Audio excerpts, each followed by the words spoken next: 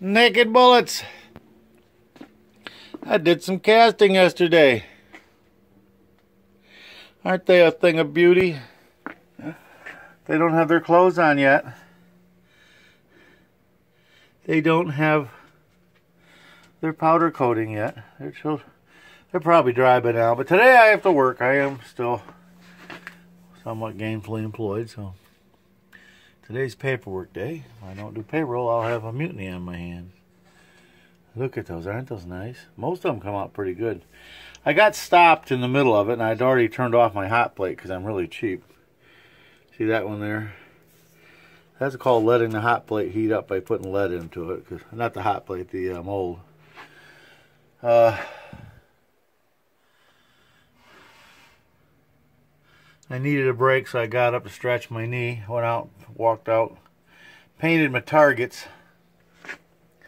Time I got back, my mold was down to 150 degrees. So it took a while to get it back up. It likes to cast. I like to cast between 300 and 400 degrees on the mold. Isn't that nice? Look at how nice and smooth those are. Those things just jump out, too. So I'll have a few rejects. There's a few I'd sorted. I don't have any gloves on, so I can't touch them. Yes, my doctor told me to do the right crap. Well, I ain't touching them. But I didn't wear that damn mask yesterday. There's nothing coming up. And I got this trick I learned. I don't know if I learned it, but I seen it somewhere on somebody's video probably about using sawdust for my flux. So I flux it once. I scrape that off. And then I go ahead and just put another blast of sawdust on there. I saved a bunch when I redid my room. See there, you get a better look at it there? Come on, telephone, focus.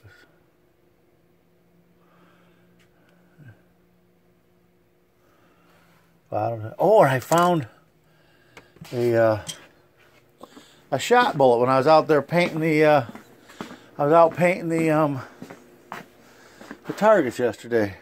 In fact, it was frozen. I had to dig it out with a rock. Part of why it took me longer to get back than I thought. But check this out. This is a bullet after it has been recovered.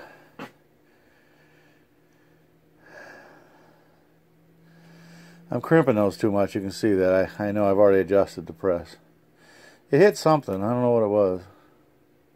Tony said, "Hey, is that going sideways?" And I go, "No, I got the targets back, and the